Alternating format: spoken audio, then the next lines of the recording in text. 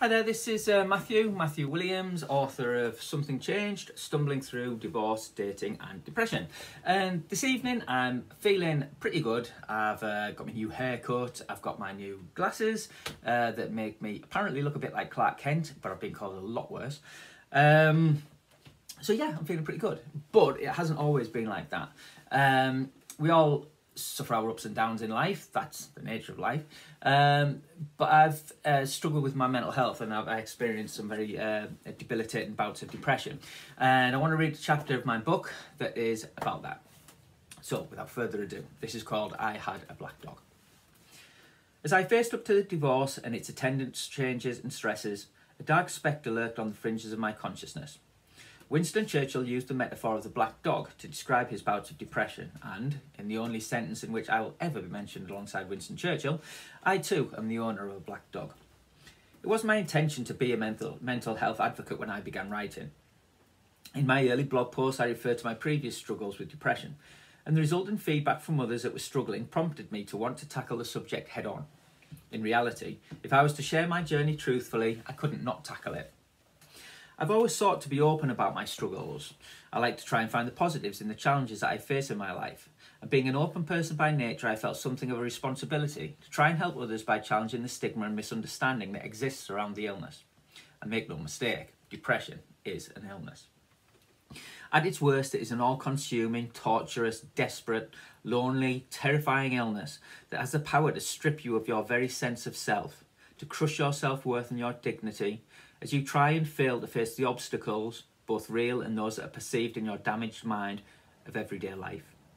Depression closes around you like a prison, and from within its walls it is all but impossible to conceive of a way to escape. You are no longer you. And it is incredibly difficult to comprehend just who and what it is that depression has turned you into. At its most severe, depression offers not a single moment of respite from its cruel grip. The physical sensation of your head trapped in a vice, with a storm of terrifying thoughts constantly battering your mind, shaking, sweating, losing the ability to think and speak coherently, and the ability to spontaneously smile and laugh, cut from your being as if by a surgeon. This suffering can persist, unrelenting, for months, and in some people for years. And so exhausted, the only haven appears to be beneath the covers, where we find one final cruelty as our ability to sleep is lost. There is no exaggeration here, and whilst it's impossible to conceive of unless you have experienced it, by writing about it I've always hoped that more people can at least open their minds to the idea that depression is a real and serious illness. The sense of disconnection from others, and critically from yourself, makes depression a cruelly isolating experience, and as such the words of others who understand and have prevailed over the illness can be a huge source of comfort and support when these are in desperately short supply. They can also help those that are around the sufferer to better understand what it is that they are going through. The sufferer's pain can be compounded by the sense that they are somehow to blame for their illness, that some failing or weakness on their part caused it, and that their continuing condition is their fault for not being stronger or more resilient. It must be said, being around somebody in the grip of depression is a draining, isolating, and emotionally exhausting experience itself, and relationships can be rocked to their foundations. Families and friends do their best, but whilst they can visit the sufferer in their prison, they can't break down the walls. They can't provide the key. Only the sufferer themselves can do that.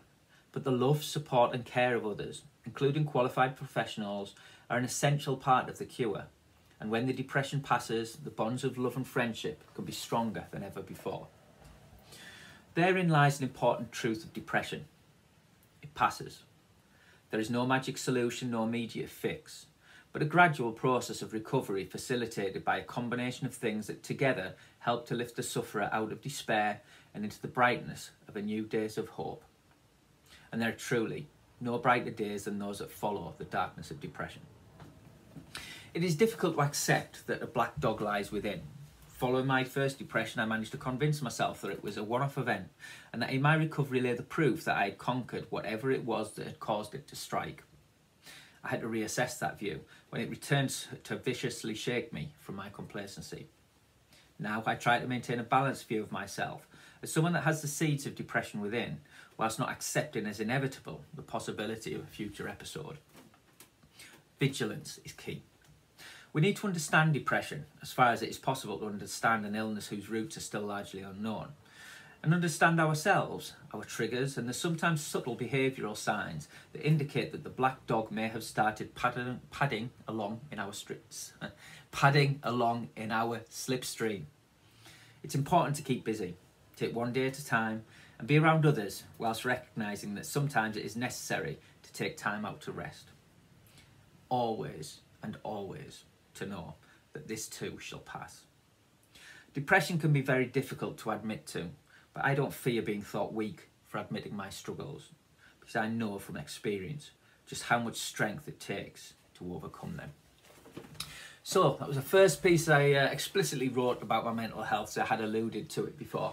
And the key thing about that for me is that it led to, I can honestly say, and this isn't true of everyone, but I've had nothing but positive responses to writing openly about it, and it's led to some amazing opportunities for me. You know, I've spoken on telly, radio, I've contributed to various websites, and yeah, it's and clearly it's something that people do want to, a lot of people do want to talk about and better understand, and I hope I can play my part, and I'm playing my part in furthering that.